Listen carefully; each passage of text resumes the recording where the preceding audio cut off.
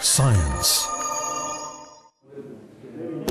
This skeleton, discovered by a 9-year-old boy near Johannesburg in South Africa, is being hailed as one of the most important finds in human archaeology. It is argued the skeleton provides the possible missing link between ape men and the human family.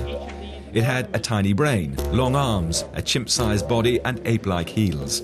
But it was also partly human, with long thumbs, short fingers and a human-shaped brain.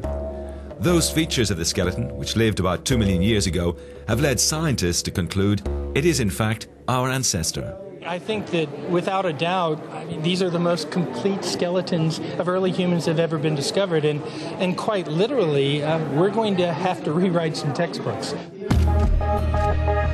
This reconstruction shows how our ancestor could have looked. The bones were found in 2008 in the fossil-rich cave region of Malapa near Johannesburg. It is only recently that a team of 80 scientists who worked on it have published their conclusions in the journal Science.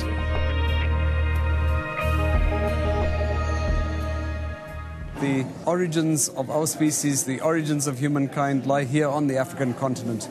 That to the 7 billion people that are now living in all corners of the planet, that the early ancestry came from Africa.